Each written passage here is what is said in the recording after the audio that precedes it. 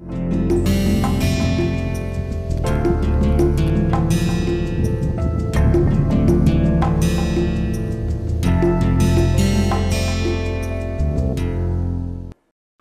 back, my dear friends and students. A very good morning, good afternoon and good evening to all of you. And as you know, this is the DADM 2, which is Data Analysis and Decision Making 2 course under NPTEL MOOC series. And this total course duration is for 12 weeks, which is for 30 hours. And each week we have 5 lectures, and each lecture is basically for half an hour, and after each week we have one assignment. Now, we have already completed 4 weeks, that is 4 assignments, and we are going to start the 5th week. And if you remember, in the 4th week, we main part of the discussion was decision trees, based on the fact that how we have been able to use the concept of utility analysis. And before that, we had covered the only simple formulation of DA, which I will come in order to solve that later on, which I did mention, and I am again mentioning it. And my name is Raghunandan Sengupta from the IME department, IIT Kanpur in India. So, today we will start the 5th week, and as you can see, this is the 21st lecture, first lecture for the 5th week. So, today we will discuss the concept of analytical hierarchy process. Now, in analytical hierarchy process, to give a very brief background, whatever is written there, I will read that, explain that. I will also give something in a very general sense about the ideas of AHP. AHP, which is analytical hierarchy process, is basically a so called subset of analytical network process, where the relationship between different type of alternatives or different type of decisions are through a network analysis, like a network what we know in network analysis in operation research and network analysis in electrical engineering. Some relationship is given, how one node affects the other node, what is the probability of effect, what is the flow, and all these things are generally considered in general, but not for ANP, which is analytical network process. And this method was developed by Satie. So, Thomas L. Satie in the 1970s, and this, as the slide says, the analytical hierarchy process is a structured technique for organizing and analyzing complex decision, where both subjective and objective decisions are to be taken, and where trying to rank the decisions considering both the subjective and the objective decisions may be a little bit difficult, where there are conflicting decisions, where the multi criteria concept has to be considered in such a way that all the different decisions have to be taken, considering there are different decision makers, where weightage has to be given onto the level of importance one should assign to the decision makers. So, it was developed, as I had already mentioned, by Thomas L. Satie in the 1970s, and is a main application is in group decision making. Group decision means, say for example, there you want to hire one HR consultant in your company, and the general manager, the CEO, the managing director, everybody wants to as a group conduct an interview. Obviously, each would have a different way of analyzing the candidate. Somebody would obviously all the criteria can be academic qualification, past experience, the way he or she handles the interview, way he or she is able to answer the question, the competent knowledge the person has, the HR skill the person has.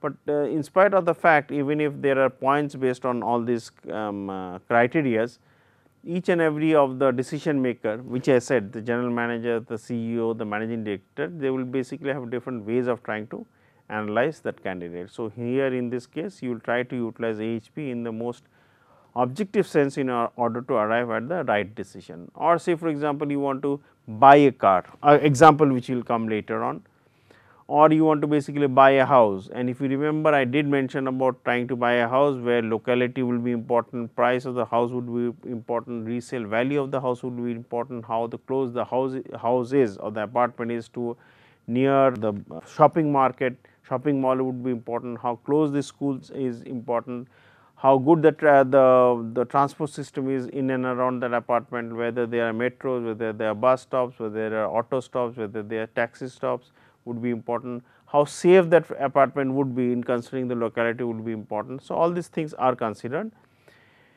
And also maybe one of the point which would be important is that resale value of that apartment. So, when you consider all these objective and subjective criteria, you want to basically take the input from different decision makers such that you arrive at a consolidated score, so that it gives you a much more rational decision. AHP, which is a decision analysis problems in decision analysis problems involving finite number of alternatives. So, what are the alternatives? As I mentioned, for buying the house, for the car it can be, say for example, the cost can be an important factor, the luggage space can be an important factor, the safety issue can be an important factor, the price of the car can be an important factor, the mileage of the car can be an important factor, the resale value of the car can be important factor, the passenger space, amount of space the passenger has, number of passengers who can sit in that car is an important factor. So, when you consider all these important factors, or the alternatives, they generally arise in any decision making process. So, two very good examples which I just gave is for the car and the house. One must remember when you are trying to make a decision that the type of the data available for this analysis, based on which one wants to draw some conclusion, can both be deterministic as well as probabilistic, or they are uncertain. So, if they are deterministic, we know for certain what are the values, what are the decision arms, in which way the decision flows, while if they are probabilistic, you should basically have some probability or probability distribution, but we would not consider a probability distribution, we will only concentrate on the fact of probability values being assigned, such that it is easy for us to take a decision considering those probabilities. When the data is uncertain, as I just mentioned, then one of the many tools which is actually utilized in this case is basically the analytical hierarchy process, which we will discuss. In AHP, subjective judgment is quantified. So, subjective may be good, bad, whether the house is in a good locality, medium locality, bad locality, considering safety, or say for example, the price of the car is too high, it is affordable, it is definitely below, much below the overall budget which I have, which is a cheap car. So, these may be subjective criteria. Other can be when you are selecting the candidate, it may be that you are being biased because he or she is from the same institute where you have done your graduation, or maybe the person is from that area where you belong. So, obviously, those points are not rational, but these type of subjective criteria or subjective decision points do generally come, or maybe the person has a very good experience from a good company, or maybe the person is very good in talking. So, these basically points which are considered in a subjective way should definitely be considered using the points such that you arrive at a much more logical answer. So, let me read it again. In AHP, subjective judgment is quantified in logical manner and then utilized to reach at some meaningful conclusion.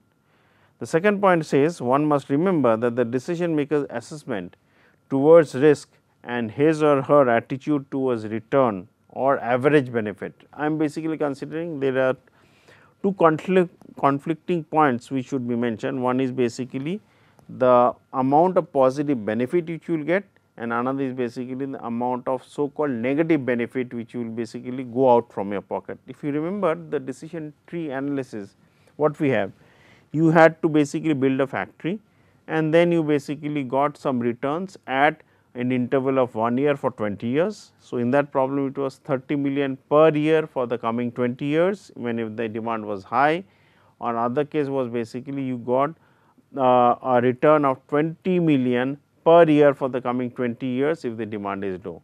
And obviously, you had to build, you had a sunk cost where the money was basically utilized to build up the factory or do some pilot runs or do some marketing, so on and so forth. So, you will consider both the factors, which is basically the risk and the returns in such a way that they give us a rational decision in order to arrive at what is the best decision considering different type of alternatives which you have. So, it will in this process we get the decision maker's attitude to a risk or average benefit, and it reflects the decision maker's overall outlook about any decision process. So, they need not be rational, but it gives us a good picture that how the decision maker analyzes any alternative considering different type of criteria such that he or she is able to arrive at a decision which gives him or her the best benefit. So, we will basically collate all these decisions and try to arrive at a answer. So, let us consider through a very simple example, we will basically increase the level of involvement in the problems accordingly. So, consider Ram has received the final calls from 3 institutes, which is IIM Ahmedabad, IIM Bangalore, IIM Ranchi, Calcutta. So, there are A, B, C. Oh, by the way, in the problem which we are discussing, the actual theoretical concept will come later on, but I am just trying to give you a view that how logically you can solve this problem. Ram's main criteria to based on which he will take the decision, there are 2. So, it may be more than 2 also, it can be less than 2 also. So, for him the decision criteria are or the importance are based on academic reputation, how good the teachers are, how rigorous the course is, whether different type of new courses in finance, in marketing, in operation research are done. So, all these things are considered as a part and parcel of academic reputation. And academic reputation can be, say for example, how frequently the examinations are held, what is the overall feedback from the industry about the academic rigor of the course, how frequently people go abroad for doing higher studies. So, all these things may be considered by Ram in order to arrive at some level of score for the academic reputation. The other criteria based on which Ram takes a decision for the alternatives is basically the placement potential. Placement potential can be what type of different companies come, what is the median salary, what is the average salary, what is the maximum salary, what different type of companies in finance come, what different type of companies in marketing come.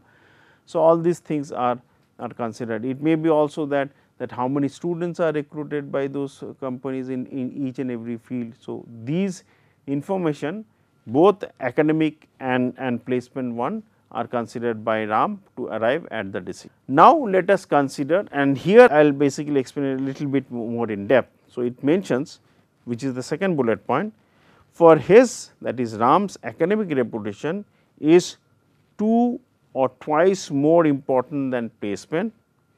Thus, placement potential is given a weight of 1/3, and while academic reputation is given a weight of 2/3, which means that if I place academic reputation at twice the level of placement. So, out of the total score of 3 points, or it can be 6 points, or it can be 9 points, whatever it is, I am basically considering that it can be proportionally divided. There Ram would basically assign 33%, 33.33% of the weightages on placement, and the rest, which is 66.67% of the weights would be going to academic reputation. So, whatever the weights you place, they would be divided accordingly to the ratio of 1/3 is to 2/3 for the case of placement potential with respect to academic potential for Ram. Now, here the question comes is, you just saw arbitrarily hypothetical values of 1/3 and 2/3.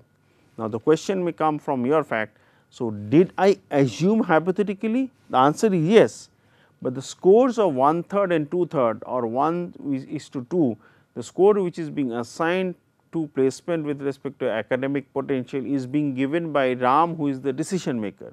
If I am the decision maker in place of Ram, then my overall score which I assign to placement potential and academic potential or academic rigor would definitely may not be 1:2. Say for example, it can be 1:4 or it can be 2:1. So, the points which are assigned depends on the decision maker, based on which you will basically collate the data in order to arrive at that answer. So, if you remember, I did mention that it sometimes becomes subjective, but that subjectivity comes from the point of view of the decision maker who is assigning those points with respect to the different type of decisions or the alternatives which are there. Now, if you remember, I did mention that academic and potential or reputation and placement potential are the only 2 criteria. It can be or it can be more than 2. So, it can be placement potential, it can be academic rigor, it can be, say for example, how the place is, that what is the infrastructure, how good or bad the infrastructure is. It may be also be that whether if there are relatives for Ram in that place, he would be basically be more inclined to visit that place, because when it comes to during the holidays, he would be in a much better position to visit his relatives, which he thinks is very also important and a part and parcel of life. So, all these subjective things would definitely be taken into consideration, but for the time being I am only considering academic reputation and placement potential. Thus, Ram's ranking based on Ram's own set of scores are like this. So, when Ram considers academic reputation, he is basically giving scores accordingly, and again it is subjective. He places 40% of the weight on IMA when only academic reputation. Now, initially the ranking was done based on two different criteria based on which Ram is going to take a decision. Now, you are basically trying to pick up each and every criteria and give points based on the decision alternatives, or which is the alternatives. What are the alternatives? One is IIM Ahmedabad, one is IIM Bangalore, and one is IIM Calcutta. So, Ram is placing academic reputation for IIM Ahmedabad the highest, for IIM Calcutta the second level, and from IIM Bangalore the third level. The points which he wants to assign, if you consider an overall score of 100 or 1, whatever it is, I am just basically trying to normalize it. So, initially it may not be normal, but I will try to normalize it. So, the normalized scores which are happening is 40% for Ahmedabad for academic reputation, 25% for IIM Bangalore for academic reputation, and 35% from IIM Calcutta for academic reputation. Now, let us come to the placement potential. If you remember, placement potential with respect to academic reputation was in the ratio of 1/3 is to 2/3. So, it was twice for academic reputation. So, now for the placement potential, consider the scenario for Ram. Again, when you normalize, again a very hypothetical example, but check the values, it will give you some information. He places 30% weightage on IIM Ahmedabad on his total score for placement potential, 40% which means that he is trying to basically give the highest score for IIM Bangalore, which is as 40%, and he is also given a score of 30% for IIM Calcutta. So, which means for academic reputation, the scoring in the ranking system was IIM Ahmedabad first, IIM Calcutta second, IIM Bangalore third, while in the placement potential it was basically IIM Bangalore first and both IIM Ahmedabad and IIM Calcutta at the same standing. So, if I consider the scores assigned to IIM Ahmedabad, IIM Bangalore, IIM Calcutta based on these 2 points for Ram, they would be the multiplicative factors and then sum it up for the following points. What is the amount of points which you are putting for academic reputation with respect to placement potential, and each point would be multiplied by the fact of the score which you are trying to put for IIM Ahmedabad, IIM Calcutta and IIM Bangalore based on each and every individual criteria which you have. So, it can be expanded, like I will try to draw it here. So, maybe the decision is here, and for each decisions you have basically A, I am putting the alphabet A for Ahmedabad, B for Bangalore, C for Calcutta, and academic reputation AC, placement potential, same thing AC and PL for B, AC and PL for C. Now, here you saw, or if you look at this diagram, this is the first hierarchy, this is the second hierarchy. Now, these hierarchies can go on to tertiary level and below that, which means that the overall level of importance which you are going to give to each and every criterion and alternatives would basically depend what are the different hierarchies which you have, and basically you will go from the bottom part, keep multiplying the factors till you basically reach the main decision point where you want to basically make a decision, and each of the paths being, I will use a different color. So, maybe this is path 1, consider this is path 2, consider this is path 3, consider this is path 4, and similarly you will basically have all different paths such that the sum of the product of these probabilities of the points would give you the scores, and you will rank them from the maximum to the minimum and take the one which basically suits your criteria. Now consider, now let us make the problem more interesting. So, till now you had only Ram. Now consider the fact that Ram has a brother. So, Ram got, say for example, got the offers of A, B, C on 25th of January. Consider the hypothetical date. So, he is very happy, he makes a decision, and you saw that how he had made the decision with respect to this academic potential, placement reputation, with respect to each he had ranked A, B, C. Now, after 4 days, Shyam, his brother, gets a call. So, obviously, Shyam is also happy. So, Shyam got calls for the MBA program from the same 3 institute. It need not be, but I am basically considering it in a very simplistic measure. It could have been Lucknow or Indore, or say for example, ETH Zurich, whatever it is. It can be Indian, abroad, whatever, but he will try to basically consider those points accordingly. But for the time being, it is again A, B, C for Shyam.